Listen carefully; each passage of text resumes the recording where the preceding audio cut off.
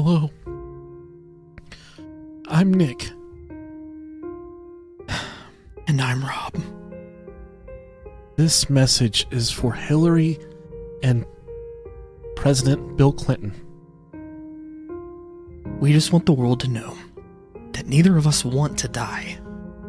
We've never thought about shooting ourselves in the back of the head 2 times or dying in a robbery where nothing is taken from us. Hillary, I think you're sexy and beautiful. Bill? I would suck on your butthole and play your penis like a trombone. Jesus Christ, Nick. This is our declaration to the world. If we die, it was not our wishes. Bill, have you ever had a fat boy blow raspberries in your armpits while he twists your balls like a doorknob? Nick, I don't know if you would like that. We're trying to not get killed. Hillary, if you kill me, I swear to God I will shit my pants and I will not make it easy to be moved. Thank you for tuning into our Clinton body count episode.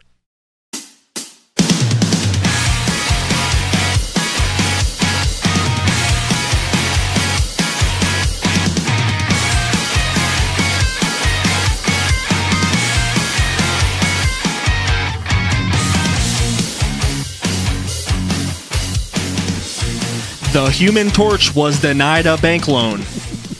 All right. Had to get my Ron Burgundy on going. I like it. I like Unique it a lot. New York. Unique New York. I'm the delicious Nickalicious. I have crotch crickets. I'm here with my co-host. Oh man, crotch crickets, that's the worst. I'm Rob Dog. I'm drinking a beer and sitting here playing with the bottle cap because I'm weird. Weird. You know what else is weird? Yes. This beard is weird, according to Eminem.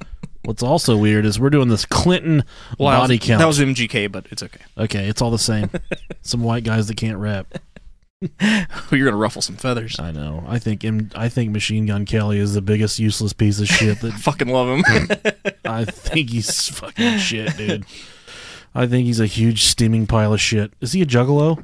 No. Yes. Did he used to be an ICP? Maybe. Yeah. I'm not ruling it out. Yeah, neither am I. I have no idea what I'm talking about when it comes to pop culture. I know too much about pop culture. Just like Rob has no idea what he's talking about when it comes to politics. So literally fucking nothing. Thankfully, you guys have turned into the Clinton body count episode. We're not dead yet. Almost. I did see some strange cars outside. I think they're actually here to turn the electric off, but I think they might have been here to kill us for... Hopefully they wait until at least this is over. Yeah, let us get through this. We got some battery-operated stuff. Okay. I'm going to have to get the batteries out of my dildo. No, mine hooks up to a car battery, so we should be fine. Only takes diesel. That's an Amish dildo right there, buddy. It runs on horsepower. That'll hollow out your walls. I'm not trying to get my walls hollowed out tonight. I would like to say thank you to our brand new Patreon subscribers. Some of you have been subscribers for a long time, but Patreon is a stinky pile of shit, and it's not, I don't know, it just doesn't work very well anymore, and I didn't have time to go through and weed out the people that have been here for months. So, first off, Jason Matt, thank you for your Patreon pledge. Congratulations for having 2 first names. Yes. Oh, Jesus Christ. Jennifer Machiaverna. Oh, man. I hope that's right. Yeah, I think you got it, dude. If I said that right, I deserve a drink on Jennifer's behalf. Yes. Heather Miller, thank you for your Patreon pledge, and thank you for the horse cervix you sent to our P.O. box. Oh, that was her? Yes. Thank you very much. Macy Booger, thank you very much, Miss Booger. Web Tongue. Wait, Web Young. Web Young. Thank you, Web Young. What a fun name that is. That is fun. Michelle Quinn, thank you very much. Makeup Nerds. Oh, that's cute. Go check out Makeup Nerds. That sounds like a channel of some type. Riley Anthony, thank you. And last but not least, Anakin Skywalker. Thank you so much. It's Arika Jensen. Arika Jensen. I think I got it. Sure. If you'd like to join us on Patreon, go to patreon.com/Brohio Podcast. If you would like to send us something in a P.O. box to go on the wall of the Brohio studios. Oh, man. Or if you want to send us a one-chip challenge, whatever. Or a horse cervix. Or a horse cervix. Not a whore. Well, a horse cervix. I'm not, beggars can't be choosers. I'm not trying to get any stinky horse cervix in the mail, Rob Dog. Okay. We have a P.O. box. I'll take that back to my place. Thank you. Wear it out. Jesus, there is some Blue Chew out there in the garage for you. Load me up, Daddy. We have a P.O. box, the Ohio Podcast, P.O. Box 672, Vandalia, Ohio, 45377. You can go check that out. That's where all the magic happens. There's all kinds of magical stuff in that P.O. box. It's just you open it up and there's just fucking crickets and flies. Yeah, the lesbian with spiky hair at the post office hates me, and she loves when you guys send me weird stuff, and she has to get it because it won't fit in the P.O. box. Absolutely loves it. Anyways, I have a very special article for you this week, Rob Dog. Lay it on me. Sorry, there's some gnats down here. There is, dude. They were all over me to like a soccer practice. Fuck. You left a beer down here last week that was kind of... No, it was from the One Chip Challenge. It was from the One Chip Challenge. Yeah, I opened it up and couldn't even fucking drink it because my mouth was on fire. Well, it soured like an old man dick. It stunk so bad. I came down here, I was like, oh, what is this? And I picked it up and just... A million dragonflies flew out of it. At that point, I wasn't really concerned about the beer. I know. It was pretty rough. Did we ever even talk about that? If you haven't seen the One Chip Challenge that I did, it is on our Facebook page. It's going strong. Yeah, it's on our YouTube as well. Yeah, it's on our YouTube. Check it out. It fucking sucked. Rob didn't die. He almost died, though. It sucked for like 10 minutes. I'm going to be totally honest. And then I fucking manned up. Vomited in my driveway because he drank a gallon of milk. And actually, for those people that were asking, the next day it wasn't too bad either.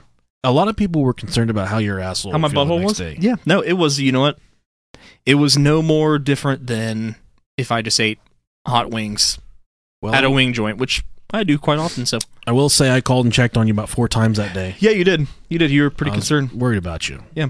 Not worried enough to have milk ready whenever I ate the fucking chip. Well, I didn't know it was going to be that bad. It was just a potato chip, man. Well, it was a tortilla. I didn't think it was going to be that bad. I was pissed just because I fucking just opened up that beer to hopefully quench it, and it didn't. Yeah. It didn't do a thing. It made it hotter.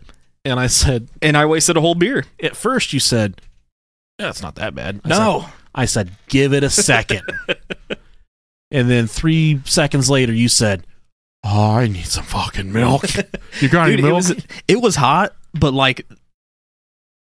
You took that goat milk like a champion, though. Dude, I drank like a half gallon of milk. Yeah, I know. And it just tasted so bad. That was like the worst part. It was spicy. It was really, really hot. But as hot as it was just as bad tasting. I had so many people reach out about the size of the mug. It was the biggest. That it was the size of my head. Yeah, I liked it. He didn't want me to drink out of the jug, or else I could have. But yeah. Anyways, go into the article. I'm sorry. Drink out of my jug anytime you want, Rob Dog. Thank you very much. You're so good to me. Seek medical treatment if you have an erection lasting more than 4 hours. It's a warning spouted off quickly among a list of possible side effects during any commercial for erectile dysfunction drugs. Nothing more than an asterisk, an afterthought for most people. Not so much for Danny Harrop Griffiths. Pink News. Ooh. Yeah. Sounds like it might be about the vagina. I don't know what it's about, but it sounds pretty fucking cool. Pink News has reported that the gay erotica writer who has previously contributed articles to their website has been hospitalized for 10 days with an erection that just won't quit. Quote, I was partying at a club and I took a Viagra before I went, he told the site, but that was only half of the trouble. I met a nurse, presumably a male nurse. Okay. Because, yeah. I met a nurse who I went home with who ended up injecting an erection enhancer into my cock. What? Is that a thing? An erection enhancer? Yeah. Okay. Is that... Oh, I have one of those. It's called my fist. I just grab it really tight. That sounds like kind of like you should take offense to it. Like, sir, you need an erection enhancer. I've seen this before. You definitely need an erection enhancer. Jeez. 2 days later, he found himself in the hospital with a priapism. Okay. 10 days after that, he's still there. Griffiths. Did he beat off? I don't know. Did he fuck the nurse? We should try and get a hold of him. Okay. Is far from the first person to find themselves hospitalized due to a constant erection. Earlier this year, a man in the UK was hospitalized for 9 days with an erection after injuring himself in a moped crash. What the fuck? How does that happen?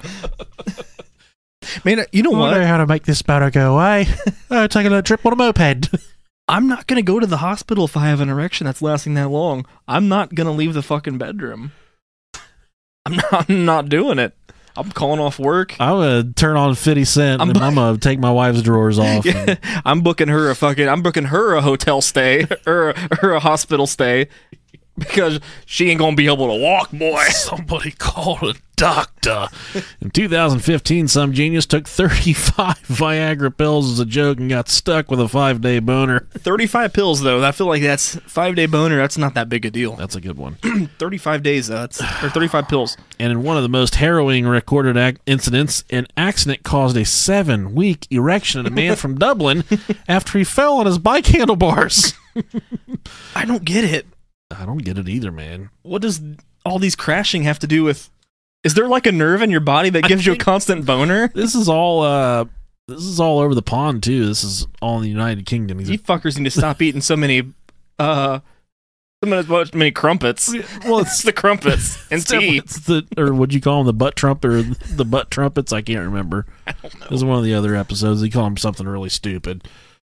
If you're from the United Kingdom and you constantly live with an erection, write us an email, brohiopodcast@gmail.com. Let us know what the deal is. I'm so jealous of them. I swear. They have the cool stuff. They have the most fucked up teeth. They have the best accents. One of the best They're accents. Wonderful people. Yeah, they really are. He said he's been in long enough he wants to warn other people. My advice to anyone with a penis is to be careful when you take Viagra and don't let anyone come near your cock with an injection.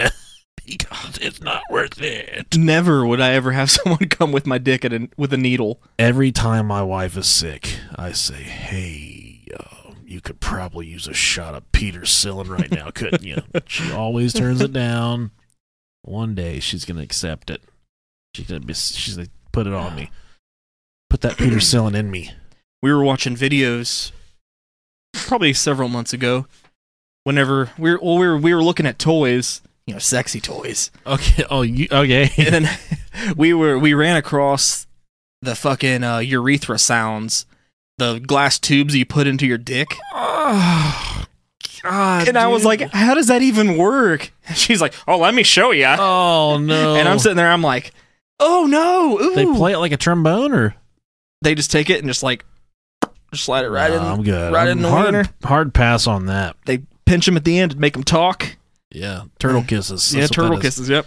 I'm like, no, I can't do that. Dude, one time there was a Bic pen laying in the bathroom when I was about 7 or 8, and I tried to stick it in my dick hole, and it was at that point that I said, I never want to put anything in my dick hole ever again. Well, I always feel bad for women because I tried to put a tampon in my ass, and it didn't work. It didn't work out too well. You got to get a running start like it's a battering ram. As you all have heard... This is the Clinton body count episode. I'm trying to think of how many. So far, we're, 12 minutes in. How many 1-star reviews are we going to get about, these fuckers are nasty? Yeah. They're talking about tampons up their ass. Because there's going to be a lot of people that are hearing us for the first time. Yeah. That is the case. Welcome to the Brohio Podcast. I am a huge, greasy, slimy pile of shit. I love children. I love animals. And tell you what, don't leave us a 1-star review. Just keep on moving. Just keep on moving. Fuck, leave us the 1-star. We laugh at them. Someone left us a review this time that says, sometimes they hurt. This past week that said, I know Nick. He has small dick, but he go long time. That was a 5-star though, wasn't it? Yeah, well, okay. Well, that's worth it. We only had one star this week. It said they're fucking disgusting. Well, that's true. We are disgusting, and we have 12-year-old humor, so we're super immature. But we try our best. It's okay. We would try to work with what God gave us. Try being married to us. Yeah, see, it does get a lot worse. A lot worse. All right, let's get going into this. And once again, just like we said at the beginning, we are not in any way, shape, or form trying to suicide ourselves. So if something happens, it wasn't us. Yeah, I don't want to die. I have no intentions of dying. I have no intentions of wrecking a car. I have no intentions of blowing my brains out 2 times. I have no intentions of wrecking on a motorcycle. I don't want to die, guys. I don't want to die. Not at all. And one other thing I want to get out of the way, as far as political leanings, Rob literally has no fucking clue what's going on in the political world. No, not at all. I don't care. It's like he lives in a bomb shelter I'm like Patrick Star in SpongeBob. I literally live under a fucking rock. He has no idea. I said, let's do the Clinton body count. He's like, who? He has no idea. I, on the other hand, I pay about 5% attention, I would say. Okay. I will say, though, that this past week, I did listen to the H3 podcast with Andrew Yang, who's run for the Democratic Party, and I also listened to the Joe Rogan. Well, I'm in the middle of listening to the Bernie Sanders, Joe Rogan, yeah. So I'm kind of, I'm trying sure. to, you know, even though it's the left side. More than I did this week. But, hey, I mean, that's a lot more than I did. I'm keeping an open mind. My wife just came in with cookies. They're all for me. Rob's eating another cupcake. Mm-hmm. I'm going to purposely sit here and slap my lips the entire time I'm eating it. All right, go ahead. That's how everyone's going to fucking unsubscribe. That's what's going to happen. And another full disclosure here. I have a horrible head cold.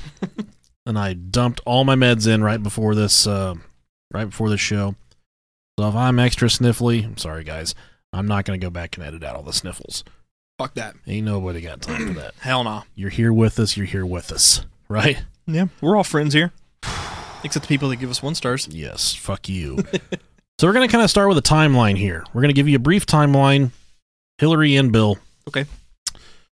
Just to kind of lay out the stepping stones of their life. So, 1975, while attending Yale University, Bill met Hillary Rodham. Rodham.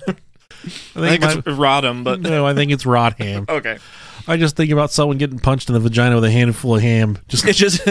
It's 2 words that could potentially mean wiener.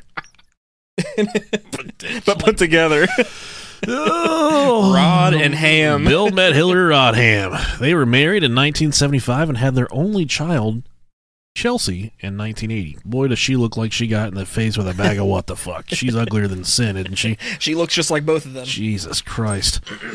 1976, Clinton returned home to Arkansas after graduating from Yale. He ran for the House of Representatives, and while he lost the election, he was appointed to the Attorney General's office.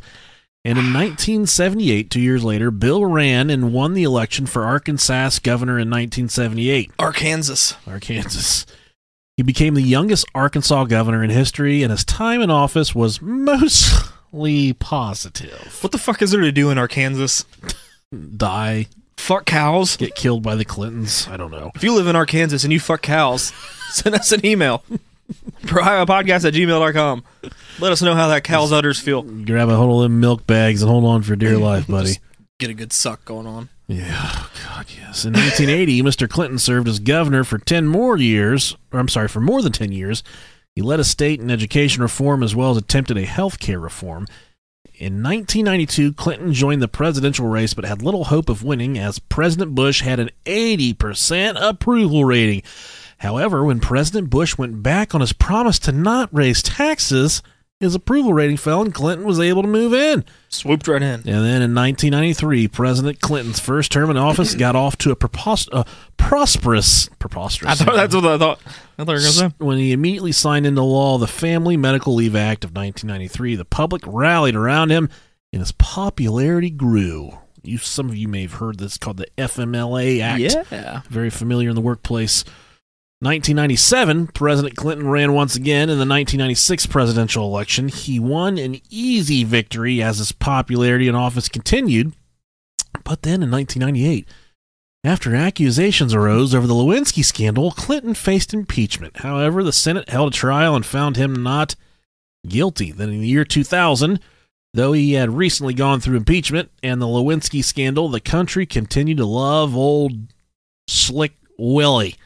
When he left office, his approval ratings were at 68%. It's above 50, so not bad at all. Now, I do have a timeline for Hillary here. It's a little, mostly the same, but the only thing to keep in mind is in the year 2000, she was elected to the U.S. Senate from New York. In 2006, she sought re-election, but it's all mostly the same thing. She was She was the HRC chair of Healthcare Task Force appointed by Bill Clinton there in 1993. She was very active during her husband's presidency, which is one reason that she was thought to be the perfect candidate when she ran against the Cheeto Man, the Orange Man, a few years back. She was thought to be a shoe-in for the presidency against him, which, when the two of them were running against one another, I made the Facebook post. I said, it's like trying to decide whether lighting your asshole on fire or drinking bleach. I didn't vote. I don't fucking care. Nope. I didn't care. Still don't fucking care. I didn't vote. Say what you want. Then you can't complain about anything. I don't complain about anything. I go to work, I punch the clock, I put in my hours, I feed my family, I come home, I make this stupid podcast, rinse, shit, repeat. That's what the Nickalicious does. I just wrote in John Stamos. Stamos. Didn't work. I love John Stamos. Who doesn't? Aunt Becky's going to prison, though. Fuck her. No, really. I mean, I would, but... Yeah.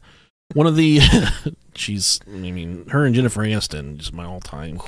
Yeah. Jennifer Aniston, she defies age. She defies something. She gets hotter as she gets older. Speaking of them 10-hour boners, man, hot diggity dangle dog. I've released a lot of seed to her. I mean, wait, what?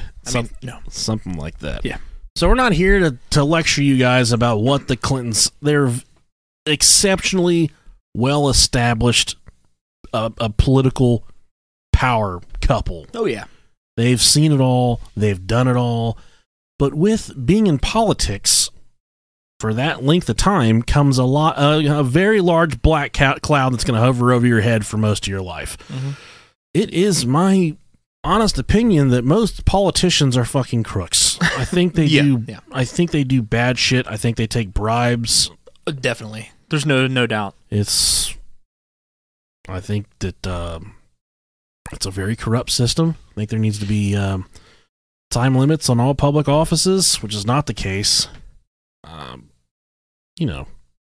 Our opinions don't matter. So like I said, we're not here to lecture you on all their accomplishments.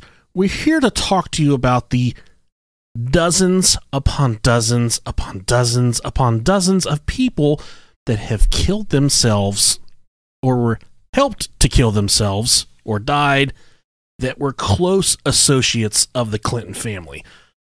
So for you listeners at home, I want you to think about all of the times that you've went to a funeral.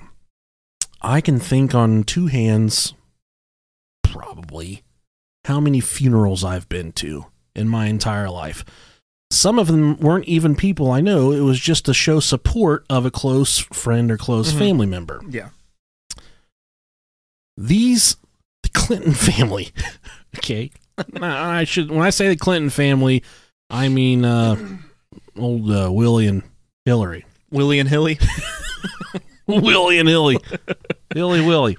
Yeah, they tend to either hang around with people that are about to die or people that, want to die. They leave a dead body trail. So back to what I was saying.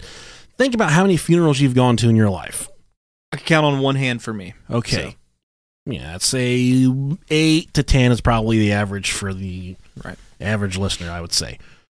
At last check, there are approximately 90, and I lost fucking count, okay? There's more than this. There are 92-ish people, 92, close to 100, that range from at least acquaintances all the way to close associates that have died under what we'll call questionable circumstances. It'll play devil's advocate, though. These two are like 130 years old. So, and like I said, they're well-traveled. Yeah. So we're not going to go through 92 deaths. Yeah. We're going to go through 20 or 30 that you say, holy fucking shit, Right. Something that seems suspicious. Might have had something to do with this. There were ones that I left out. A lot of doctors. There's a lot of service members that right after they performed trips with them, right after they flew Air Force One or Marine One, the helicopter. I think that's the helicopter, Marine One. Right after they flew them places, these guys died in crashes or were mysteriously killed. There's a lot of stuff like that I left out. Okay.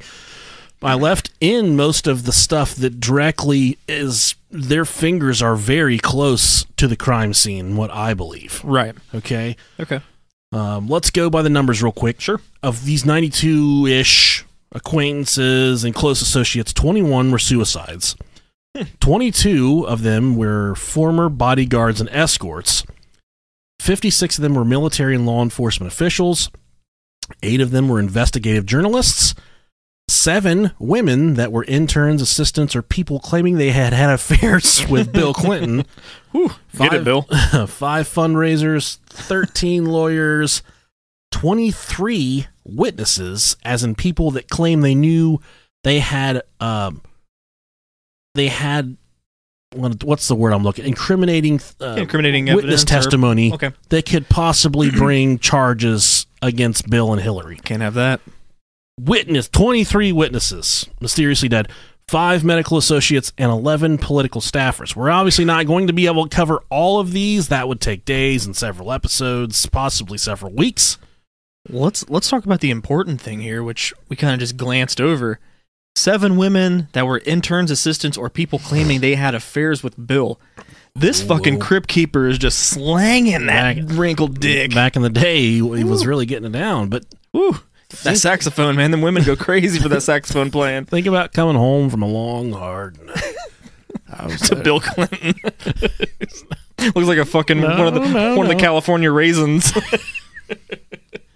I was at the office all day. I was tired. Had a crick in my neck all night.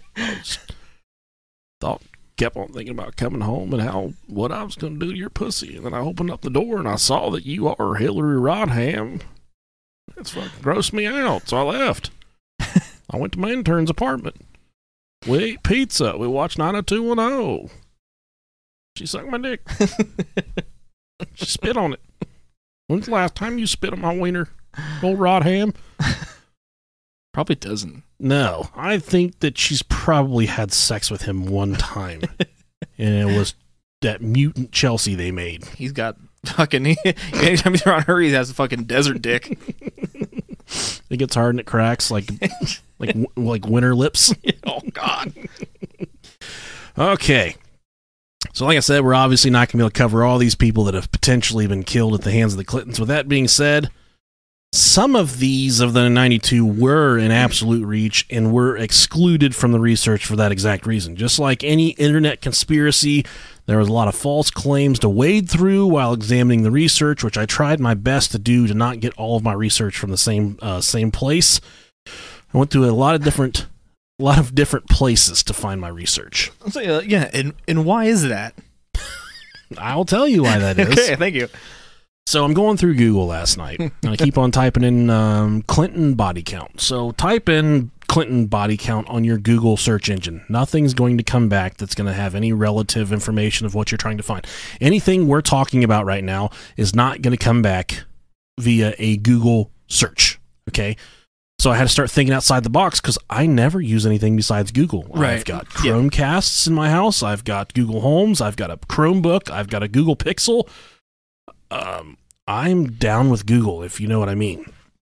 So I trust Google. I don't really trust Google.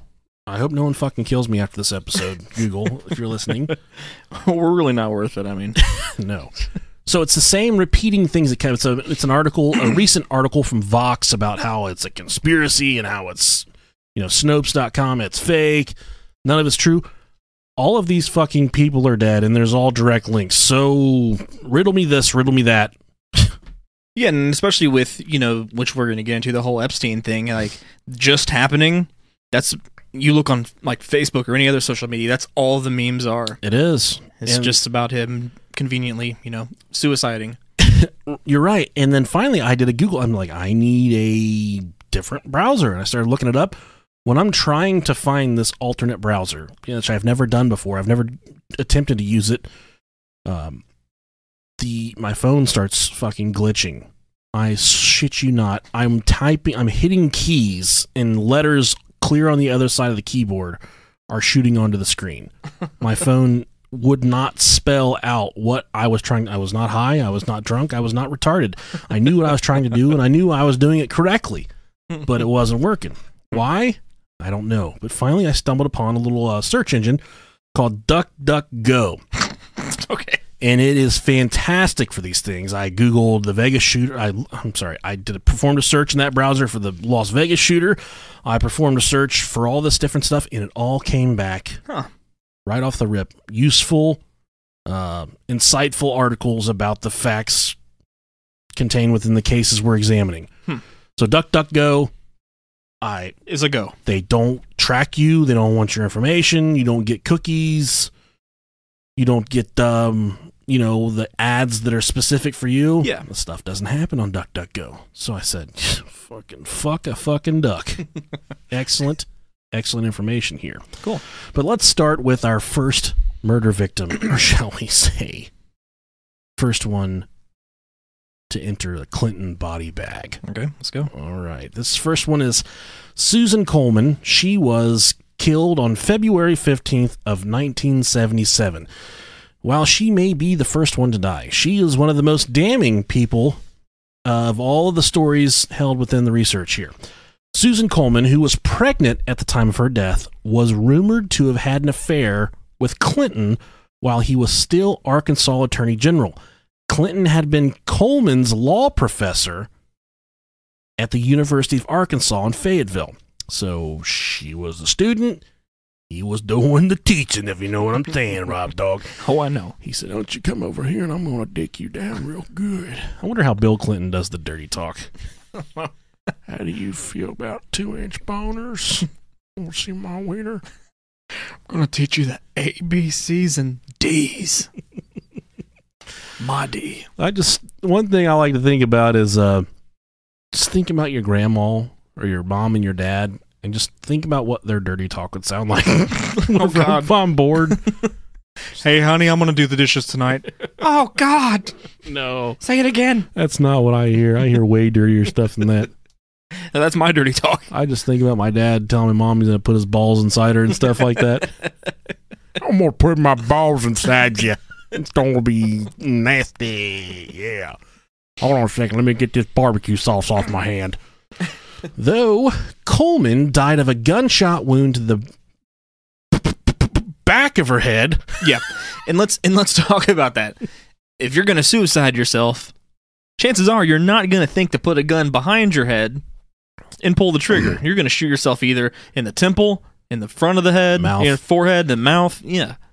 So her death was ultimately ruled suicide. And further on down the road, Hillary Clinton, they had a close associate named Patsy Wright. I believe she was a campaign manager of some type. Hillary Clinton put her exclusively in charge of the bimbo eruptions. It was an operation to stalk, locate, and harass and intimidate any woman sexually linked to Bill Clinton, because the list She's working overtime of women sexually linked to Bill Clinton makes this body count list look minuscule, okay?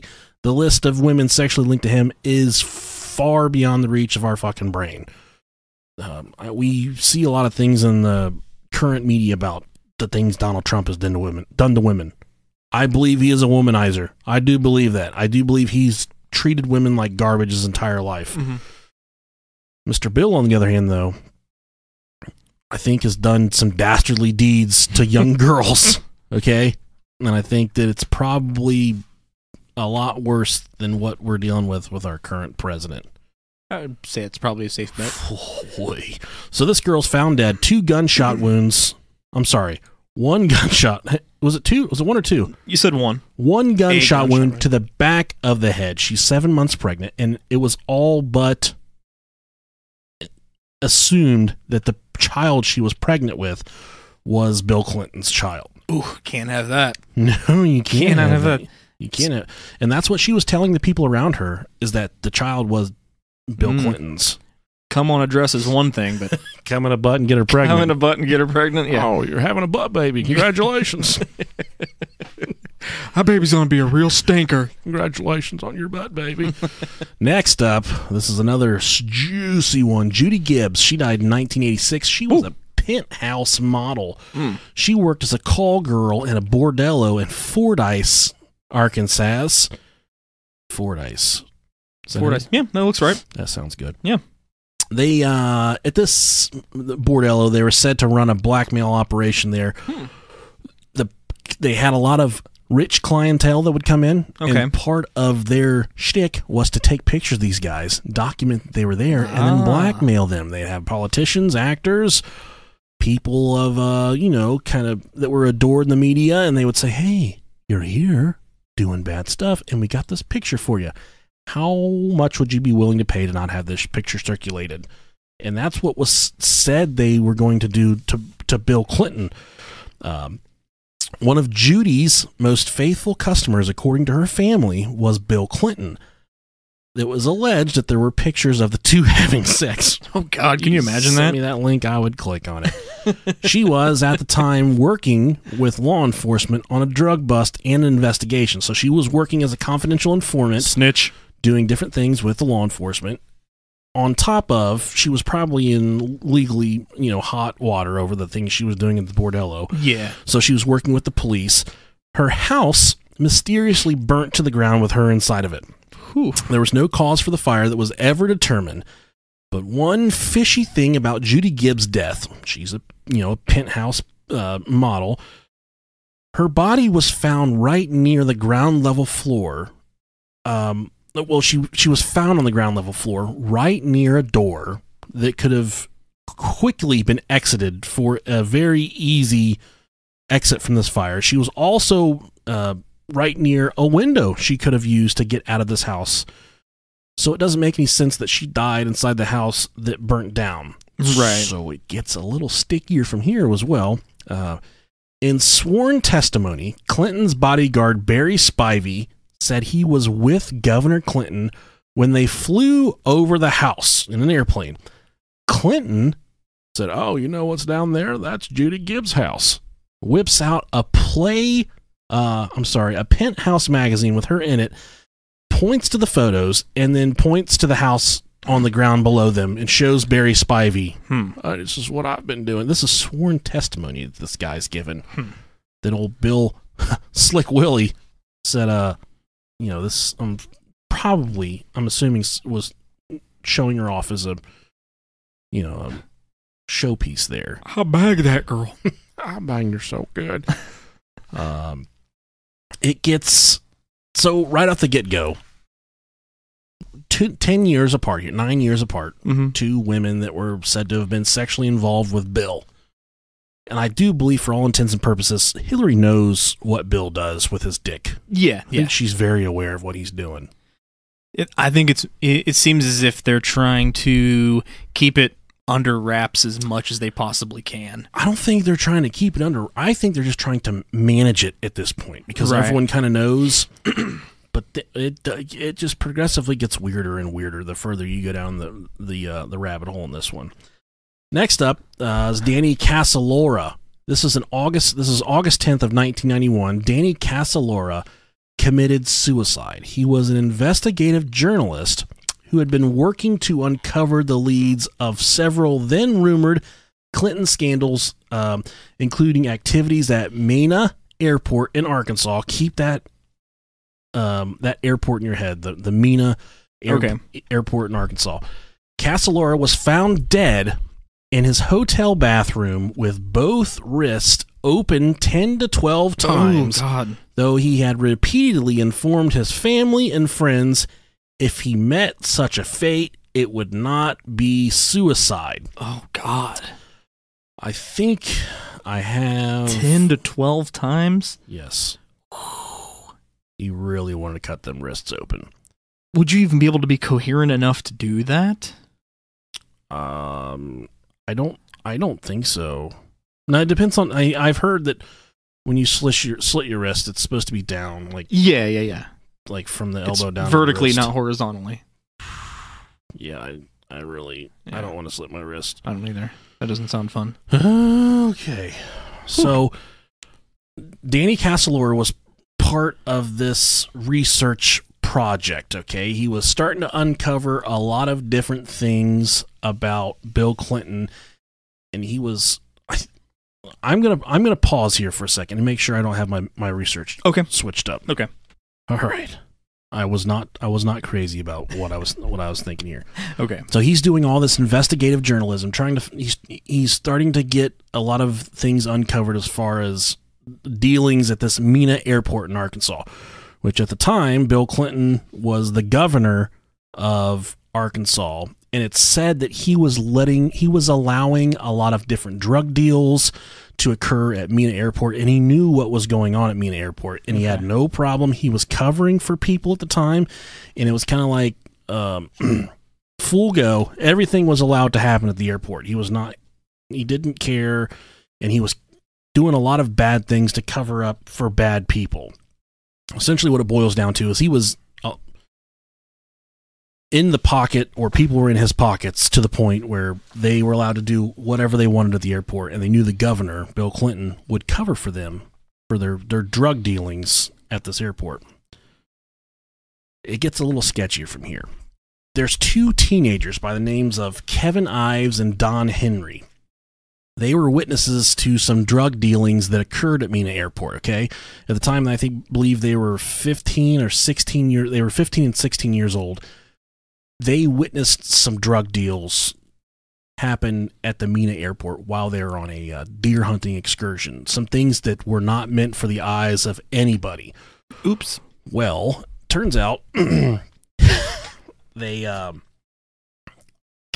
Ives and Don Henry, the two teenagers, were found dead on railroad tracks shortly after that, before they could give their official testimony in court about what they'd seen. They were ran over by the train. Okay. But the coroner released his report and said, yeah, that's what happened. They got ran over, in the story. There was some litigation and some lawsuits. Their bodies were exhumed and re-examined, and the second examination was done by another coroner, or scientist of some type. He said, no, these guys had, I think one of them had a crushed skull, it had been hit in the skull several times, and another one possibly had I believe, I could be wrong, a gunshot wound. And these guys were killed and put on the tracks before they were ran over. So obviously that first coroner was paid off. Well, he was a very close associate. He was the medical examiner for the state, I believe, who was appointed by Bill Clinton. Bill Clinton immediately covered for the guy and said he was stressed and tired, and that the mistakes he made with those autopsies, they should be, forgiven. Okay. 2 different autopsies, and he completely job security right there. Completely botches both of them. During the investigation, they said that these guys smoked 20 marijuanas between the two of them. Laid down not 20 marijuanas. I shit you not, dude. Smoked 20 marijuanas, laid down on the tracks together, Jesus, and then got ran over by the train. Although they were dead, it was officially determined. Okay. They were dead before they were placed on the tracks. Okay. That makes zero to no sense whatsoever. Exactly. Then you have another 19-year-old by the name of Keith Coney. He was a witness, and he was on a witness list that was subject to testify for the murders of Kevin Ives and Don Henry. He was set to testify, to right the wrongs that were made by whoever. Mm-hmm. He was chased on his motorcycle and ran over and killed. Keith McCaskill, another witness that was going to testify in court, was officially going to testify, was stabbed 113 times. He was said to have been a witness to their deaths before they were placed on the train tracks. Another witness that was set to testify, Gregory Collins, was found with a shotgun blast to the face, jeez, which was said to have been a suicide. He was a witness to their deaths. Also, this gentleman, Richard Winters, was a suspect in the teen's death. Everyone was all but certain that he was the one that killed the 2 teens in the beginning that were ran over by the train. He agreed to cooperate with the police and give his full testimony and go to court and tell everyone what had really happened. He died via a shotgun blast to the face during a botched robbery. So everyone directly linked to that. Whew. It's a lot in that one little story. It's a lot.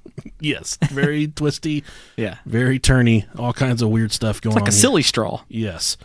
Then also we have James Dewey Millam. He was a witness to some of the drug dealings that were going on at the Mina airport. He, I guess, was very important figure at the airport and knew a lot of what was going on and who was involved. What's strange about his death is he was also suicided or murdered. I don't even know how you want to say it. Okay. But the medical examiner for his case was also this same guy, Fahmy Malek, that was appointed by Bill Clinton that did the medical exams on the teenagers. He said that James Dewey Milham died from an ulcer. It was later discovered that his head was decapitated. Oh, gosh. And found several blocks away from the house. The medical examiner said that his dog chewed his head off after he passed away, even though the head was found several blocks away. Okay. And another gentleman who was a witness in the alleged train deaths, Jeff Rhodes, his body was found burned to a crisp and stuffed in a trash can and partially mutilated with his fingers, toes, appendages removed. All people directly linked to Kevin Ives and Don Henry that observed some things happen at the airport via whatever it was mostly believed to have been drug deal, cocaine fueled drug transactions. Okay. And Clinton was said to be a huge hand. Bill Clinton was said to have been a huge hand in all of what was going on at Mina Airport. That he was, one of the biggest players and making a lot of money from the deals. We're going to jump ahead a little bit to 1996. These waters are getting deep. Yes. John Hillier, this is November of 1996. He was an NBC cameraman who had been working on an investigation of a drug smuggling operation in Mena, Arkansas, while Clinton was governor. So he's doubling back from this investigation from years prior that we were just speaking about. He also helped with a 30-minute video called Circle of Power and a now very popular documentary called The Clinton Chronicles. He realized the reach and the depth of the shit when he started talking to people for his investigation. He was accompanied by an associate named Matriciana. I don't know how to pronounce that last name. Matriciana? Matriciana. That sounds good. I'll take it. They developed a friendship with Gary Parks. And now Gary was the son of Jerry Parks, who was a former security chief of Clinton's presidential campaign. Jerry Parks also was in charge of staffing all of Clinton's various bodyguards and executive protection. According to Matriciana. We're just going to call him Matty. Okay? Matty. We're going to call him Matty. Jerry Parks had been hired several years earlier by Vince Foster on behalf of Hillary Clinton to put Bill Clinton under constant surveillance. Gary would go on surveillance stakeouts with his father as Jerry gathered photographic evidence of Clinton visiting with prostitutes, specifically Jennifer Flowers and other women. And we'll get to this later, when Vince Foster's body was found in Fort Marcy Park, Jerry became very paranoid that he might also be targeted for murder. So Jerry was kind of, he's a security guy that Bill thinks has been hired to appoint all of his executive protection, when all actuality, Jerry was hired by Hillary to keep a close fucking eye on Bill and see what all the fucked up shit he was doing. Now, Jerry, he becomes very paranoid because people around him start to get whacked. Well, Jerry was right in feeling that way when Jerry was assassinated in his car in September of 1993, which Jerry's son, Gary, and the widow... Jerry and Gary, why the fuck would you do that? Yeah. Believed it was undoubtedly related to his surveillance of Clinton. There was one point during the, I guess, when all of these journalists were in town trying to do this story. So Gary Parks, the son, was, I guess, working alongside Hillier and Maddie. I guess there was a specific spot in town where they set up a safe house, a spot where all these journalists could get together and discuss the facts that, they were trying to document. One night, Gary Parks was asleep in the safe house when he was awakened to a, I guess, swift kick to the front door. So he, I guess, racked his, I think it was an M15. He had some kind of badass fucking gun or a something carbine. I don't know. M4? Yeah, an M4. I think that was it. He had a badass gun and he racked it. And he said when he did that, it scared the people at the front door away. So when he went to the window to look out and see who it was, he said he recognized one of the men as a Clinton security staffer. Interviewers, there was one point that at the safe house, they said, all right, guys, we want to start talking to the media about some things. We don't want to go anywhere. We want you to come here. So they had these different radio stations and other people come for interviews. And these people said, we want to check this safe house out for bugs. They were like, that's fine. We don't have any bugs here. We we're talking about like crabs or crotch crickets. We're talking bed bugs. Yeah, bed bugs. We're talking hidden microphones. Yes. So shake the place down. Check it out. They. Oh, Rob Dog. Oh, Rob Dog. Jeez. Ooh. Sweetheart, you were absolutely incredible. You took me round and round 5 times. What's your secret? Oh, well, it's this little blue chewable pill that I just got called Blue Chew. Oh, Rob Dog. Tell me more about this Blue Chew. Oh, yeah. It's a little blue chewable pill that's prescribed online. Helps me make more stops here in the trailer park. It's chewable, so it's super handy. So you can take it anytime you're ready to rock? Yeah. Oh my God, Rob Dog. I am gushing. That's right, Antoinette. Ever since I started using Blue Chew, everything is so much different. It's like I added an extra tank of gas. Is it like that Viagra and Cialis stuff? Yes, it's the same active FDA ingredients. This stuff is bad to my bone. I mean, the bone. If you think that extra is what you need, hit up BlueChew.com just like the color blue. If you use the promo code BROHIO, that's BROHIO at BlueChew.com, you're going to get your first shipment free minus your $5 shipping. They're going to take care of that for you. Yeah, and email us a screenshot of your order, and the bros will send you some free stickers. Promo code BROHIO at BlueChew.com. You will thank us later. Check the place out, and they find 8 bugs inside the house, and no one living there had any fucking clue where they came from or who put them there. That's wild. Yeah. There was one point during their journalistic travels that they intended to interview a hermit who observed the teens get murdered up in the mountains. The 2 teens that were dragged to the railroad tracks. Yeah. He was a hermit up in the mountains that they wanted to do an interview with. Well, 2 days before the interview, he mysteriously fucking drops dead and can't do the interview. Hillier started to, and he's the main journalist we're talking about here, started to fear for his own life, telling Maddie... Naturally. Do what? I said naturally. Yes, very naturally. He started telling Maddie that he thought they would kill him by making it look like a heart attack.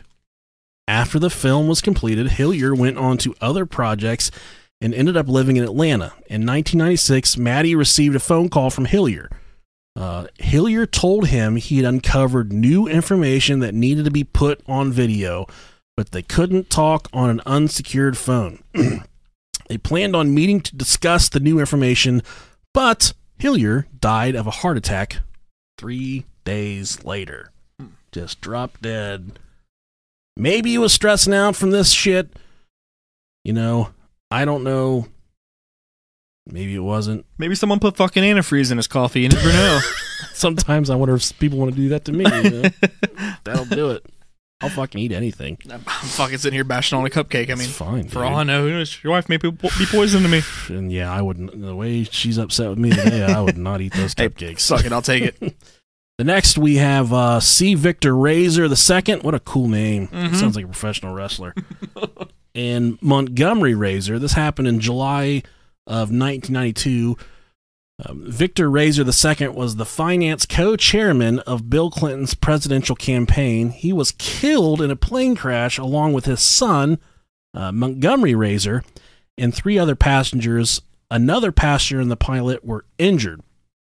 Now, Clinton campaign press secretary Dee Dee Myers described Victor Razor II as a major player in the Clinton organization, according to the New York Times.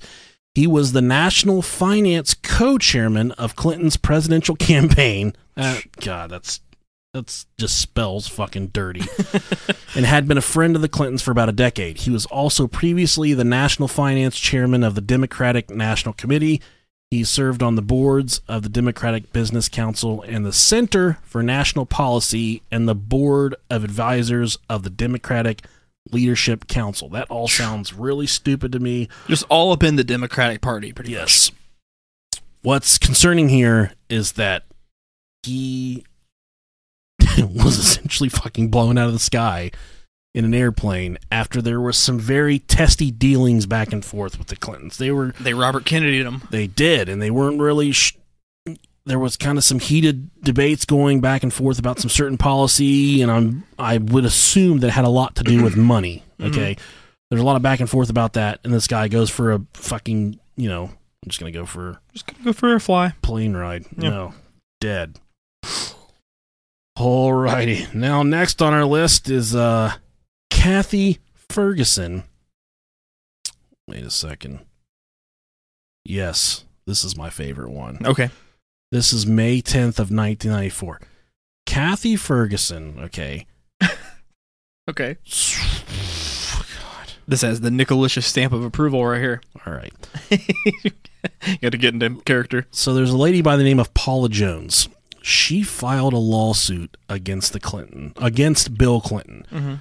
According to Paula Jones' account, on May 8th of 1991, she was escorted to the Clintons' room at the Excelsior. It's a hotel in Little Rock. It's now called the Marriott. And she was escorted to the room by state troopers. Once she was escorted to the room, she was put in a room with Bill Clinton where he propositioned her. He exposed himself to her. Look at this. They want to see my dick? I would really like for you to take a look at my dick. Come in here and take a look at my wiener. So she gets stuffed in this room with him, okay? Okay. But she's kind of, for lack of a better word, dragged, kicking and screaming by these Arkansas state troopers. She's dragged to this room by them. They escort her to the room. Yeah. Okay. Kathy Ferguson, her ex-husband, they hadn't been, this whole entire lawsuit. Paula Jones filed a lawsuit over being stuffed in the room with Bill Clinton, being sexually assaulted. Gotcha. Now, Kathy Ferguson, her husband was one of the state troopers that escorted Paula Jones to the room. Okay. So she was married to him at the time and knew a lot of the details of the case. A lot of the details of the case. Well, she's reported to have died from a suicide in which she shot herself in the head, although her bags were packed next to her body, possibly indicating that she planned to leave her home. And like I said, Ferguson was the ex-wife of Arkansas trooper Danny Ferguson, who had been a co-defendant along with Clinton in the Paula Jones lawsuit. Flash forward a month later, Kathy Ferguson's dead. She's in the ground, okay? She had a fiance that she'd moved on to after she separated from Danny Ferguson, the state trooper. Flash forward 1 month later, he goes to her grave, her fiance, and kills himself on top of her grave. Damn. Just suicided. Yeah. And let's be totally realistic here. If you're gonna suicide yourself, you're not gonna pack fucking bags. No. There's no reason. What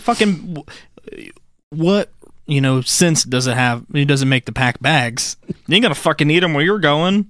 No, you're not. You're fucking pushing up daisies. You don't need to pack an extra pair of underwear. I I think to all these deaths. You might shit your pants, but I mean, you're not thinking about that. I shit your pants. There's always that possibility with me.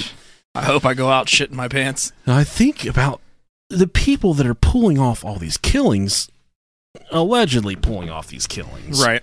What kind of people are they? Are they like former, Navy SEALs, or are they like in the movies? Are they kids that go to a killing camp when they're little, and they raise these kids in these killing camps, and they're killers for the Clintons? Did you ever go to camp when you were a kid? Camp Kern whenever we were in like 5th grade, but that was really I went to Camp Kern. I don't really count that as going to camp, though. But then when I was like, I don't know, like 5th or 6th grade. So this is kind of how it works for everybody. I was pretty chubby until I hit puberty. Okay, You didn't go to fat camp, did you? There's a little bit of a story behind this if you want to hear it. Yeah, I love stories. I was a bit of a dumpling. Okay, lack of a better word. So I'm going to church, right? And they're like, church camp. Who wants to fucking go? They said just like, who wants to fucking go to church camp? And I said, I want to go to church camp. Mom and Dad, send me. So one of the things for this church camp is they would ask the parents. They would say, what does your kid need to work on? Is he playing too many video games? Is he talking back? Is he got an attitude? Is he is he not getting in bed with the Lord every night with the Word? What's going on with him? My parents are like, he's a good kid. There's nothing really wrong with him. We don't really know, there's nothing he needs to work on. I'm like, all right, he'll have fun at church camp. He's only partially retarded. Yeah, so we all pile in the van to go to church camp. All the kids from my church, there's kids my age, kids older, skinny kids, fat kids, ugly kids, every kid, pretty kids, yeah, all types. So then we get to the fucking church camp, and they're like, all right, you're going to camp sector 5. You're going to camp sector 3. Nick, you're going to camp sector 2. And I'm like, all right, guys, you'll see your friends during activities. And I'm like, all right, that's fine. See you guys later. So then I get to the bunks where I'm at, and I notice everyone's fucking chubby. I'm not like, and when I say I was fat, you're with Big Bertha and Chunky Charlie over there.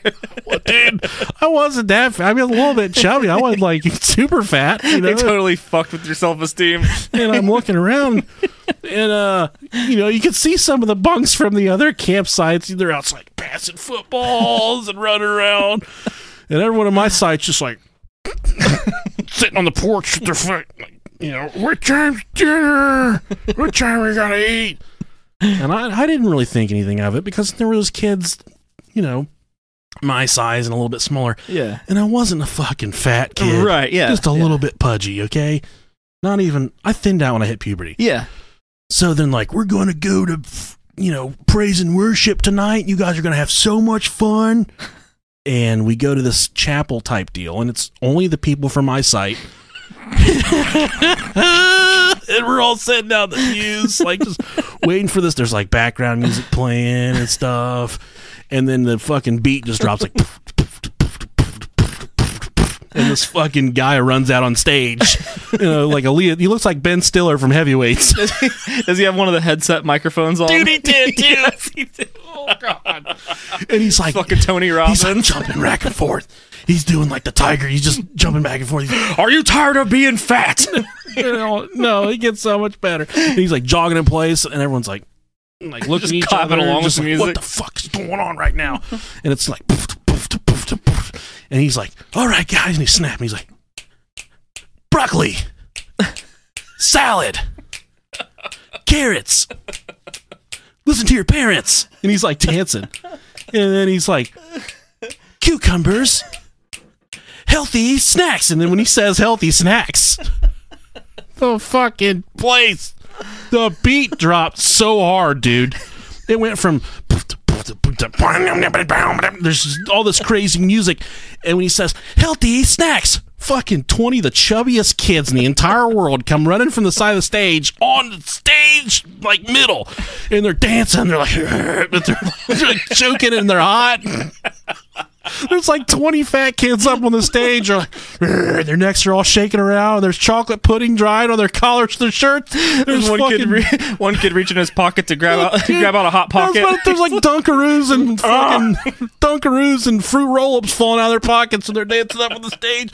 None of their dance moves are they're not in sync at all. Oh and God! Like, broccoli, carrots. Listen to your parents. And I'm like, man, where the fuck am I at? I am legitimately at fat camp, and that's when it clicked. Then they put me in fucking fat camp, and I'm like, we get out of there, and I go to my counselor. And I said, you can send me to a different spot of this campground, or I'm going to call the police and I'm going to get out of here. So then they sent me like, kids that need to listen to their parents more or something like that. And I got back to the church and I found out that my parents, they never turned on me. They said, there's nothing wrong with him. So then the youth pastor's like, we're gonna put him with the chubby kids, because it was specific. The church didn't know that that's what kind of church camp it was going to be. They just knew they were getting a really good rate on church camp. But it was like, oh my God, there was all these poor kids that were getting sent to all these different spots of the camp where they're going to learn different things. And since my parents said, well, there's nothing wrong with him, he's fine, he's a good kid, I got sent to the fat portion of the camp. I had to watch the tiger up there. But I will never leave my mind the kids when the beat dropped. Healthy snacks. All the fat kids that came running out on the stage like roly-polies. Yeah. The one kid legitimately had looked like he took a chocolate bar and scrubbed the middle of his chest with it. Like a fucking Hershey's bar. Like melted it and just started rubbing it. Rub-a-dub-dub. Fat kid chocolate in the tub. Oh man, it's so good. And then I said, I really need to get some hair on my penis, because I knew as soon as I hit puberty, I would start to thin out. Yeah, it happens.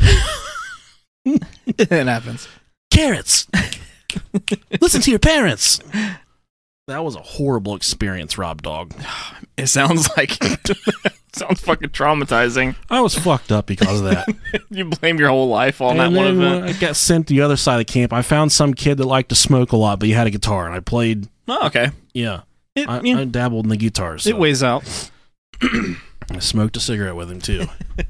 Fucking haven't even told my mom and dad that. I'm almost 33 and I've never smoked a cigarette. Really? Never smoked a cigarette. Yeah, they're nasty. Yeah, I bet they are. Yeah. They're not worth a shit. Nah, fuck them. Parrots. Carrots. Listen to your parents. Oh, God. I just wasted an hour right there. I'm sorry, guys.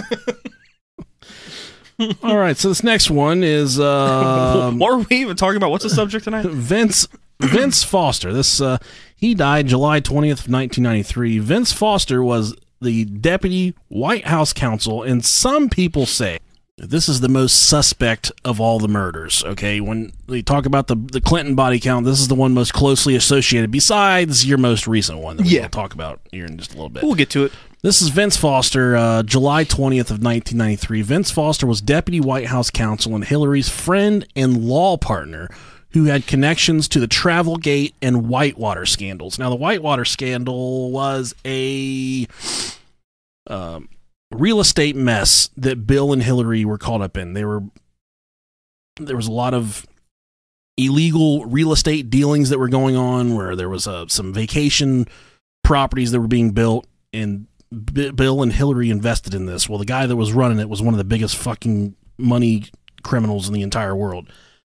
When it came time for the court proceedings, the court said, Bill and Hillary, we need your documentations of everything, of all the investing. And Bill and Hillary said, we don't have any of that. And for someone of that, level of, I guess, for what they were doing and who they were, there should have definitely been political or some kind of financial records. Yeah, you would think, of their investments and what they were doing. They said, no, we don't have that. Well, flash forward a month or so, and it does pop up that they actually did have it in the beginning, after they manufactured it, when they were, they were asked to produce it and they couldn't produce it, so it gave them time to actually manufacture the documents. Conveniently. See how that works. Yeah. So he was a big player in the Travelgate and Whitewater scandals, and that was the Whitewater scandal, was all that Like real estate bullshit. And in 1993, Foster was found dead in a park with a fatal gunshot wound to his mouth. His suicide was the subject of much speculation and 3 official investigations. Investigations by the U.S. Park Police, the Department of Justice, the FBI, Congress, independent counsel Robert B. Fisk, and independent counsel Kenneth Starr concluded Foster's death was indeed a suicide. However, in 2003, one of Starr's key investigators challenged the official line, insisting the probe's result was predetermined. Only a few plotters were required to engineer the result. The crime scene was altered, and that major newspaper editors killed stories by reporters pursuing the truth. The Washington Post reported that the federal investigators were not allowed to enter Foster's office after his death, but White House aides entered Foster's office shortly after his death, giving rise to speculation that files were removed from his office.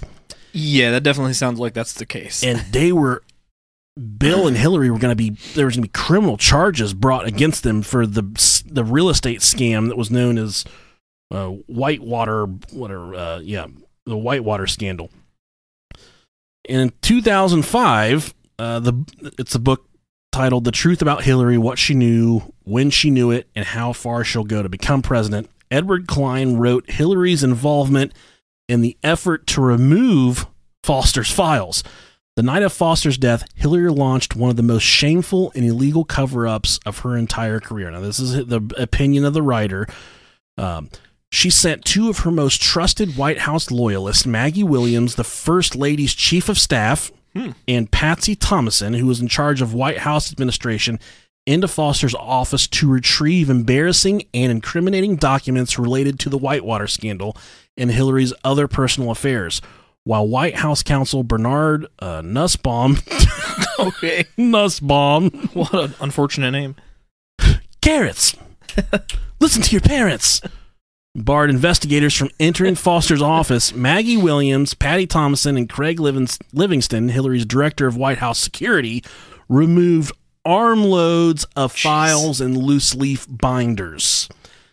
In addition, a White House staffer allegedly tampered with the title of several memos and removed the First Lady's initials in an effort to erase her role in improper behavior.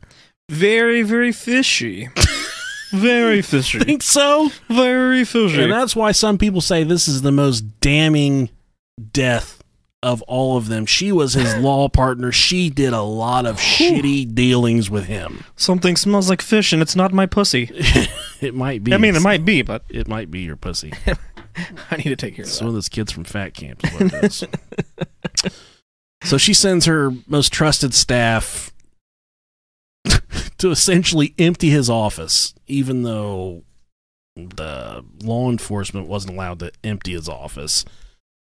About the same time, she was about to get nailed to the fucking wall over these criminal dealings. Come here, puss. Rob's hollering for a kitty. Is that the gray one or the white one? Fuck yeah, it's the mean one. No, yeah, she's not gonna get up. Fuck you, dude. Little asshole.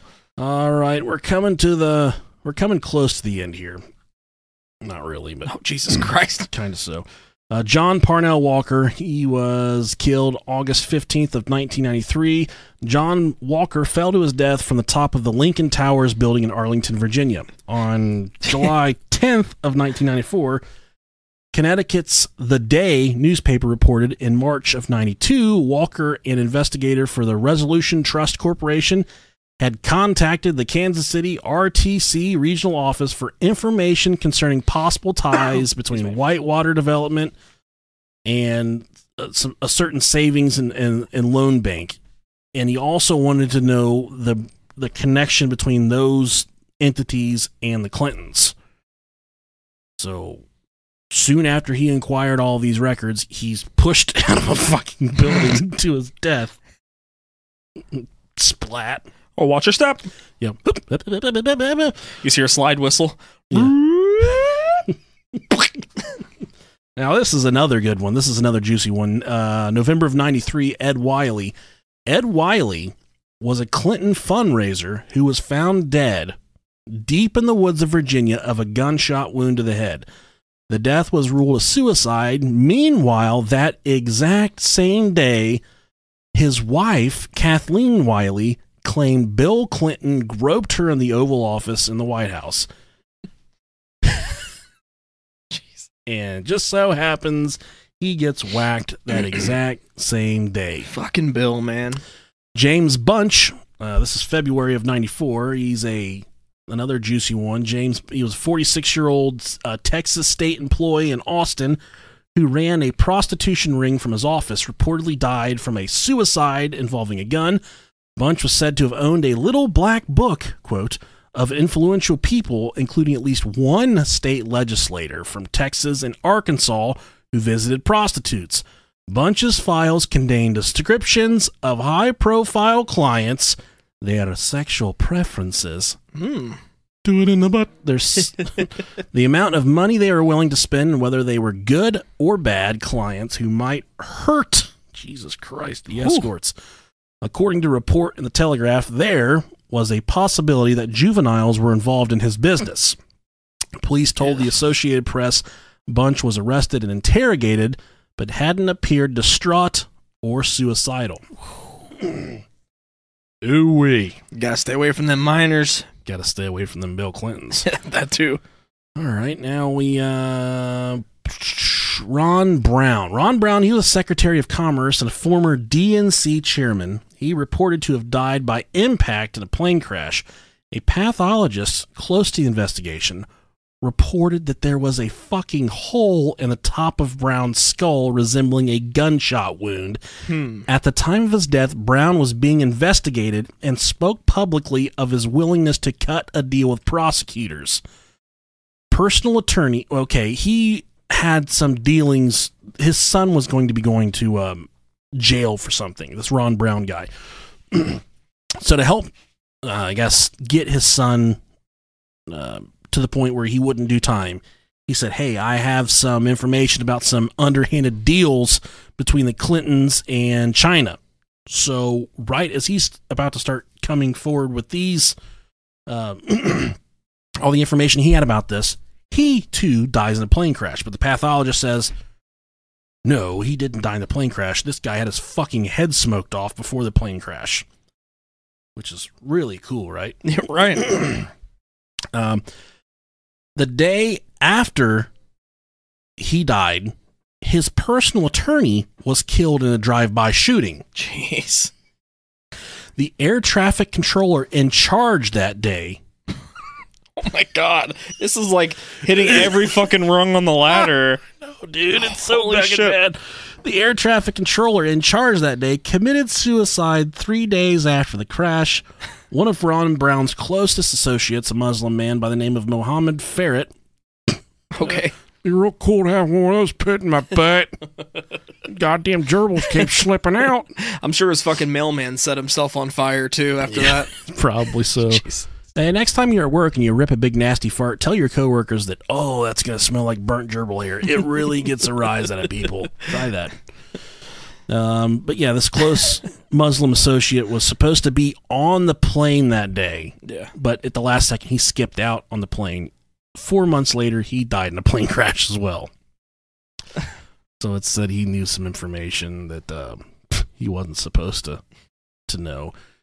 This is a very famous one as well. This is Mary Mahoney. She was a former White House intern up until 1995 when she was fucking suicided by the Clintons. She then became sorry. She wasn't ready for that. She was an intern at the White House until 1995. She then became a night manager of a Starbucks. Get it, girl. And became friends with White House intern Monica Lewinsky. You may have heard of her. Fucking Bill's side piece. She got some cum on her dress. Who suck a mean dick. Yeah, she could.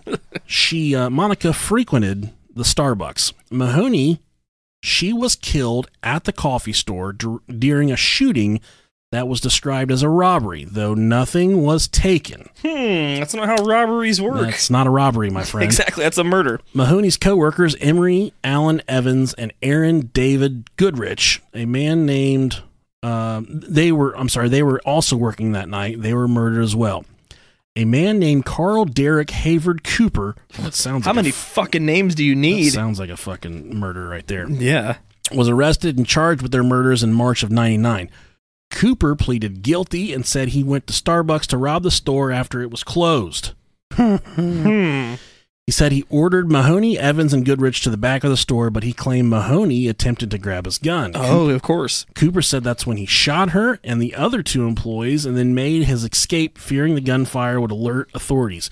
Goodrich made the confession after a 54-hour interrogation.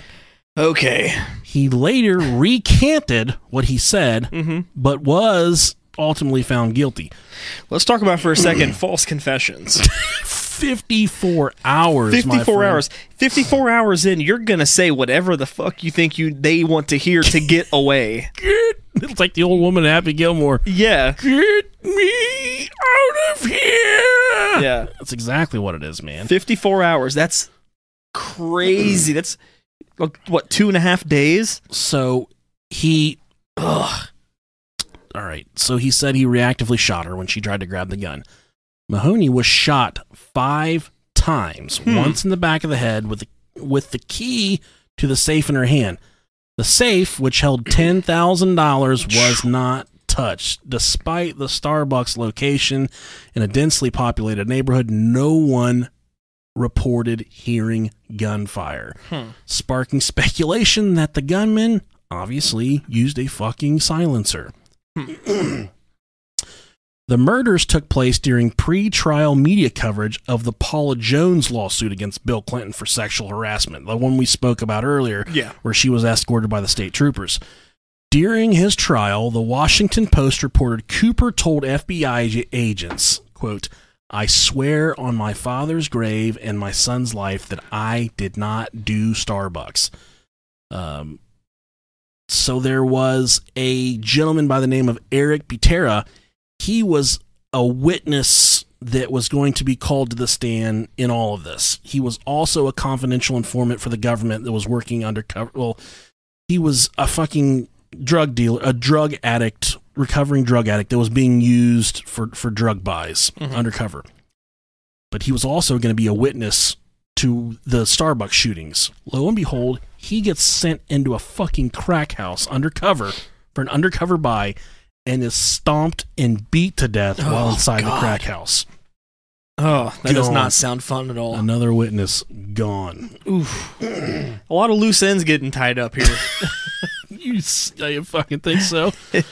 Then you have old Jim McDougal, age 57. He was a key witness against the Clintons in the Whitewater scandals. He miraculously had a fucking heart attack, but he was also said to be suffering from serious health problems. Okay.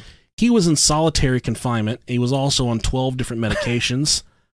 Unusual Prozac level found during his autopsy. Questions about whether, I guess, the drugs given, including Lasix, which is contradicted for heart patients. All of this cocktail together was said to have killed him, but ultimately, his death forced a case, the Whitewater scandal, the case to be dropped because he was one of the key witnesses that was going to allegedly give testimony against the Clintons. He just miraculously dies from a bunch of fucking drugs in solitary confinement. Seems like and you think you're in prison. You're not safe from the Clintons in prison. And that's what we're learning present day as well, isn't it, Rob Dog? Yeah, definitely. Just when I thought going to prison sounded reasonable. Yeah, it's fun. Johnny Lawhorn Jr. Johnny Lawhorn Jr. You say to yourself, what the fuck does this guy do for a living? Well, he's a fucking mechanic. He works on fucking cars. I could see that. Goddamn tornado blew through there while he was down there at his junkyard he worked out. Blew a bunch of fucking cars open. One of the trunks had a goddamn briefcase in it, okay? Okay. This is all a true story. I'm not making, just because I'm using a stupid fucking retarded voice doesn't mean I'm making it up. In the back of the vehicle, so he's looking through all these cars after the tornado tears all these cars up. He finds a check for, I think it was around $30,000, written by Bill Clinton and it was made out. I'm sorry, it was a large check from Madison Guarantee Savings and Loan, which was made out to Bill Clinton for around $30,000. That name doesn't sound familiar, but they were the other half of the Whitewater scandal real estate stuff. So he had direct evidence in his hands of these payments that were allegedly not occurring, that were occurring, that weren't supposed to be occurring. He's got the check in his hand. Well, flash forward I think it was a couple weeks, less than a quarter of a mile from his work, he was forced off the roadway and died in a collision with a telephone pole or a tree. Ugh. Yeah. This was after he found that, right after he found that check. Isn't that fun? No. This one's kind of it's kind of a long one, but it doesn't need to really be long. This is a man by the name of Charles Wilborn Miller. This is in 1999. He was kind of in charge of a Big Brother system that the White House was building. It was a Big Brother computer system where they could monitor a lot of different things. A medical examiner said that he had committed suicide. He went into a shallow pit about 300 yards from his ranch in Little Rock, Arkansas, and used a .410 gauge shotgun, and also had a .357 caliber Ruger revolver that was submerged in water. Investigators concluded the Ruger was the weapon used by Miller to kill himself, yet 2 rounds in the handgun cylinder had been spent, like he had potentially either shot himself twice or shot the gun on his way. Or just missed the first time he tried. I don't know how to do this. Oh, God. He long served as executive vice president and member of the board of directors for Alltel and was deeply involved in his own software engineering company until the day he died. Alltel, no wonder why he killed himself. Jesus Christ. And he was a big part of this project that Clinton backed, where they could track everything.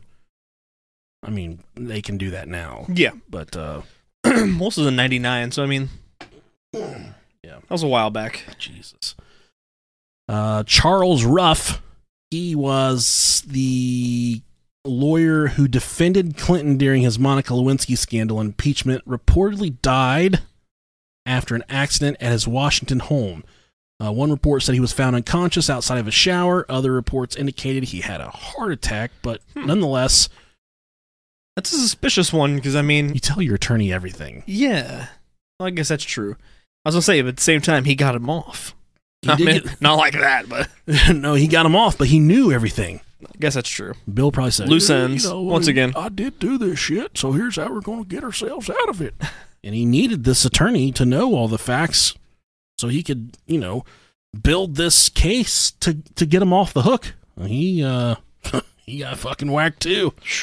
Potentially. This is a fun one. Gareth Williams. Now, he was a transatlantic MI6. I think it's MI6. We're jumping 10 years into the future. This is 2010. Yeah, this is 2010. He was fairly recent. He was a spy whose dead body was found naked, yummy, padlocked, and stuffed in a 32-inch by 19-inch duffel bag that was sitting in his London bathtub. Who's my pretty little casserole? Yeah, you get in there, you don't come out no more ever again. You get in there and you suck your own dick, because you know that feels good when you suck on your own peaches. 32 by 19. Whew. Yes. That's not a big square. That's not big at all. They're not getting me in that motherfucker. I know, right? And it said that he illegally hacked secret data on Bill Clinton, according to the UK Sun. The news site noted his death is still one of Britain's most mysterious, unsolved cases. The Scotland Yard had announced the death as a suicide, saying he locked himself in the bag, but his DNA was found on the lock. His DNA was not found on the lock, and there were no palm prints on the edge of the bathtub. So this guy... How would you lock yourself in anything when the lock is on the outside to begin with?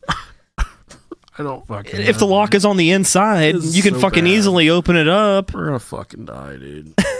I I'm glad all this research was done on your IP address. Fucking die.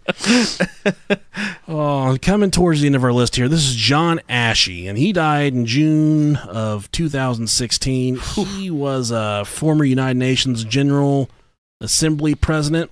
He was found dead in his New York home after official cause was a heart attack, but he looked like Seal. Throat crushed by weights. Oh, God. Yeah, so he might not have had a heart attack. He might have been murdered. Maybe he was benching without a spotter. Yeah. Ashe was scheduled to testify in just days with Chinese businessman and co-defendant NG Lap Singh, who was accused of smuggling $4.5 million into the U.S. and lying that it was to buy casino chips. The New York Post said NG, the Chinaman, was identified in a 1998 Senate document as the source of hundreds of thousands of dollars illegally funneled through an Arkansas restaurant owner, Charlie Try, to the Democratic National Committee during the Clinton administration. One source told me, Johnson wrote, during the trial, the prosecutors would have linked Ashe to the Clinton bagman, NG, and would have been very embarrassing. His death was conveniently timed. Also, here more recently, Mike Flynn, he was an investigative reporter. He died the same day he released articles about the Clinton Foundation and their, I guess, a direct correlation with some money coming from China in 2014. So that same day he releases this article. Fuck. Man, we could die tomorrow. We could die tomorrow. Now, the second to biggest one, Seth Rich. Now, he was the DNC Voter Expansion Data Director. He died July 10th of 2016. He was shot several times in the back, and I'm sure a lot of you have heard this in the media. He was shot several times in the back from his home in Washington, D.C. neighborhood of Bloomingdale. The police declared it a robbery gone bad, but nothing had been taken. Seth still had his wallet, watch, and cell phone. One possible motive for his assassination lies with the WikiLeaks dump of 20,000 DNC emails, which proved the DNC was rigging, which against Bernie Sanders. Yes, to favor Hillary Clinton. They didn't like the big burn. They didn't want him giving away everything. The aliens, man. The scandal forced DNC chair Debbie Wasserman Schultz to resign, although Hillary's people tried to portray this as a hack by Russia to cast Hillary as a victim of international intrigue. WikiLeaks, while not identifying the leak, denied it was Russia and stated it was an internal leak. If Seth, who was in perfect position to acquire the data, were the leak, that would be ample motive to murder him as a warning to others inside the DNC not to blow any fucking whistles. Shortly after the killing, Redditors and social media users were pursuing a lead saying that Rich was en route to the FBI the morning of his murder. And it was at like 4:30 in the morning when this happened. So it's not like this was coming home from the bar. This is potentially going somewhere in the morning. Apparently intending to speak to special agents about an ongoing court case possibly involving the Clinton family. Reports are that he was set to testify before the congressional committee looking into Hillary's email server, which we all know so much about. That's its own fucking thing, yeah. According to Rich's girlfriend, Seth Rich had uncovered evidence of massive fraudulating... I'm sorry, this is not a real fucking word. I'm gonna Frauding. Rich had uncovered evidence of massive frauding primaries involving a voter app he himself had written. So that murder was kind of portrayed in the media as a botched robbery, which it really fucking wasn't. He was shot and he was murdered in cold blood. As we've seen, with most of these quote-unquote robberies where nothing was taken. Right. That's you rob someone to take something from them, and if you're not taking something from them, it's just a murder. Just a fucking It's murder. not a fucking robbery. It's a fucking hit job right there. Yeah, it's a hit job. Now, our last one here, the death of Jeffrey Epstein, or Epstein. Whatever you want to call it. This is taken from Wikipedia, so don't fuck you, blow me. Epstein was found dead in his cell in Metropolitan Correctional Center in New York City at 6:30 a.m. on August 10th, 2019. And this is 2 days ago as of right now, so this is very fresh.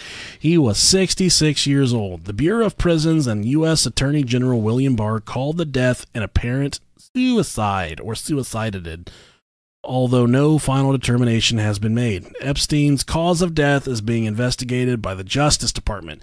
An autopsy was performed August 11th, yesterday, but no cause of death has been announced because the New York City Medical Examiner's Office is awaiting further information.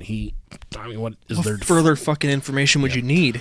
On July 23rd, 3 weeks prior, Epstein was found unconscious in his jail cell with injuries to his neck. After that accident, he was placed on suicide watch.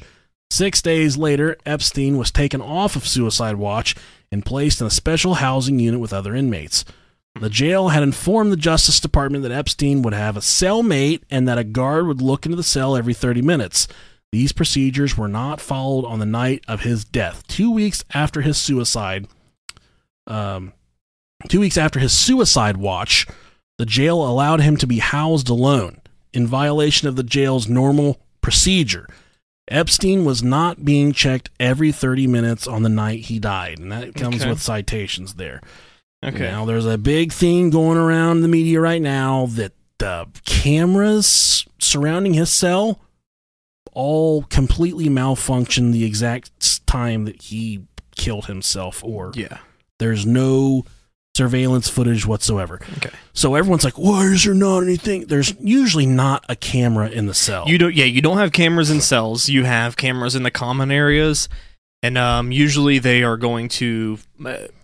It depends on. I guess it depends on the housing units. If we're talking about where he was at in the first place, which was the suicidal watch cell, I know from my experience there is the cells and there's cameras that are pointing towards them. Those are like an exception. Yes. But when you're in general housing, you're going to have like maybe say if it's what we call a pod. So if it's like 2 people in a room and there's like 100 rooms, so potentially 200 people, there's no way you're going to be able to have 200 cameras. You're going to have general cameras in the common area that are pointing towards, your CO's desk, towards your phone area, towards the rec, the general population areas. You're not going to be able to see inside the cells. But you're going to be able to see someone running up in somebody's cell. But you will definitely be able to see that. Yeah. You'll be able to see movement, because if the CO, which I worked midnights whenever I worked, so that there's going to be a camera on that CO desk. Yes. So you're going to see if they're at their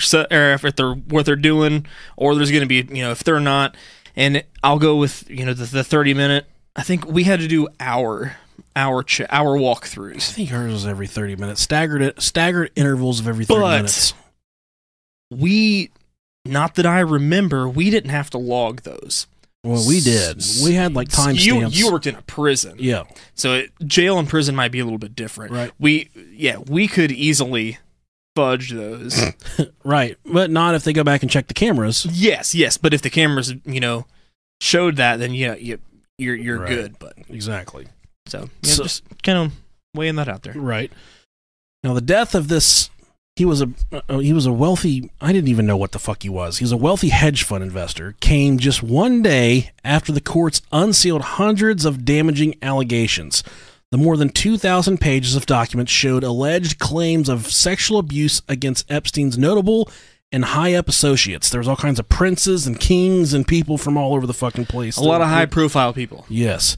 He had been linked to many high-powered connections, including President Donald J. Trump, Bill and Hillary Clinton, Prince Andrews, Bill Richardson, and George Mitchell.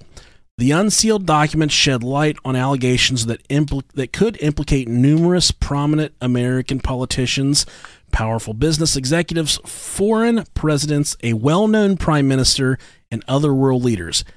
A, quote, former president was named anonymously in the documents. So let's think of how many former presidents we have that are still alive. We have I tell you, it was not George Bush. It wasn't George Bush. There's not that many of them. And it was it could have been who's the old fucking Jimmy Carter. Jimmy Carter, that old. He's been around since fucking 1833. No, I think he's older than that, dude. The fucking peanut president. Yeah, yeah. He's not going. He's like Betty White. Peanut president. That's what he was called. He worked on a peanut farm, or he owned a peanut farm, something like that. Fucking all-American right there. Some of the names include powerful Democrats, former Senate Majority George Mitchell, and former New Mexico Governor Bill Richardson. A member of President Bill Clinton's cabinet, notable Prince Andrew's name was also included. Okay. Clinton and Epstein first met when the former president was still in the White House. Bill Clinton seemed to enjoy spending time with him and racked up at least 26 trips aboard Epstein's jet, where his Secret Service details were not present for at least 5 of those flights. Yeah. Epstein owned a 72-acre island that had been dubbed Orgy Island, where Clinton allegedly was a frequent visitor. They also called it Pedo Island. Yes, they did. They did. That's true. The locals to that area, I should say. Yes, and it got its name due to the allegations that underage girls were trafficked there and provided services to Epstein's friends. 26 documented flights aboard this jet. Yeah. And he is closely linked to old Bill Clinton. Right. He's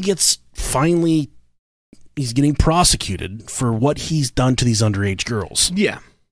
And he's awaiting trial. He's locked up. Then the unsealed documents come out, and big names are starting to hit the table. You know, big names, including, it says, potentially a former a president. former president. So Bill is undoubtedly going to get implicated. Yeah, he also, you have a former president in quotes, but he happens to be a member of Clinton's cabinet. So, I mean, you can, connect the dots there if you want. And this is the second time in the past month that this guy's allegedly killed himself. I mean, he tried to kill himself, and he got put on a constant watch. When I was in prison, a constant watch consisted of, or a suicide watch, a guy lying in a cell in a cardboard smock, something he couldn't hang himself with. Usually he would just lay there butt fucking asshole naked. That's usually what it is. And there would be an officer with an assigned post to stare through his window. Oh, okay. And keep an eye on him 24 hours a day, 7 days a week. Gotcha. Ours was we had a receiving area, which the general population, once they came off the street, they came in, and you had your holding cells right there where the booking counter was. Right. The suicidal cells were a very small room with a door that was pretty much all plexiglass. Okay. There was one like steel reinforcement bar in the middle, but that's you got a mat to lay on to sleep. You didn't get a blanket. You didn't get, from what I remember, I don't even think you got blues. Yeah, like, I don't even think you got dressed Probably in. a suicide smock. You got suicide smock, which you can't hang yourself with because it's all Velcro. Not only that, yes, and it's very stiff. It's very stiff. Yeah. So we didn't have particularly people looking, but we also had the cameras. We had people at booking that could constantly see inside. Sure. Anybody could. You're sitting in the booking area waiting to get booked in. Any person could see if something crazy was going on. Right. So this guy, Jeffrey Epstein, he deserved to fucking die for what he for what he did to these little girls. Right. He deserved to die, but it just sucks that we don't get to hear. I did not who's implicated. I did not want him to take his secrets to the grave with him. They're gone. In the second that it started to seem like, all right, there's some names coming out. There's some moving and some shaking. We're going to hear some stuff. The second that starts happening, within hours, he's fucking dead. Yeah. And now they're saying, oh, well, there's some missing camera footage, until they come out and say, look, here it is. Here's the missing camera footage. Which I think there are pictures circulating the internet of him post-mortem, and he definitely looks like he hung himself. It doesn't look like he got fucking beat within an inch of his life. Yeah. It looks like he hung himself. It just 26 trips on this jet And Rob Dog, I've said it a lot. Where there's smoke, there's fire, buddy. Oh, absolutely. And for someone, you know, if I wanted to suck dick, if I wanted to suck a dick, I would go hang out with people that know where to go to suck dick. Oh, definitely. If I wanted to buy drugs, I would ask somebody that does drugs. If I wanted to go to an island and fuck a bunch of teenagers,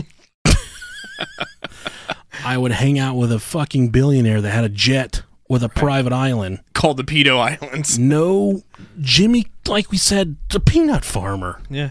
He lives in a house somewhere in Georgia. I don't know. I just watched a documentary. He still lives in his old shitty house. Yeah, he's like 306. It's old fucking cracker box, like Section 8 housing. It's a piece of shit. And he still lives there. And he's like, I'll just take a walk and try not to fucking die. And talk to him. He's just he fucking hates Donald Trump. That's fun. That's fine. Was he a Democrat? I don't know what the fuck. He's a peanut farmer, dude. Okay.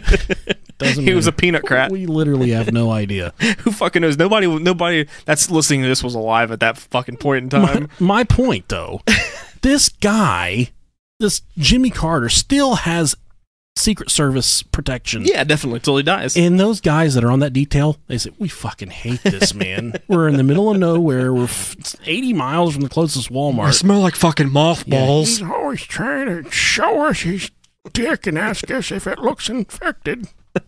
Hey, you ever seen a peanut farmer's dick before? What if his dick starts to look like a peanut? It looks like Mr. Planters. He's got a little hat and a got monocle. A monocle. Fucking cane. Oh, look at this monocle on my dick. Look at my dick, boys.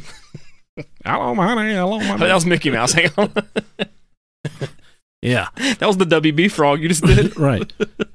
Now, what I'm saying is he's still getting Secret Service protection. Yeah. Bill Clinton flew 5 times on this jet with no Secret Service protection. So it's not like you can easily just be like, all right, guys, I don't want you today. Right. They have to be with you. That's their job, is to keep you alive. Is with all of the... Take a day off. So here's what I'm saying. As the President of the United States, you know, it's alleged that you know everything. Yeah. And that's why you still have Secret Service executive protection even after you leave office, because what if you're captured by North Korea? What if you're captured by Russia? And they want to squeeze all these national security secrets out of you. You have to have that protection around you at all times. And not only that, but I mean, if it's common knowledge to locals that that's what that island's being used for, as a mainstream politician, you're going to know, first off, that that's what it's being related to, or, you know, like what people are saying about it. And why would you go there without fucking protection of your own? Unless you had, you know, deviant motives. Dude, it's... And I mean, I'm not... And once again, we're not saying that the Clintons had a hand in all of these. We're just saying that a lot of these are pretty suspicious. I just don't know why someone hasn't came... FBI, open up! Shit.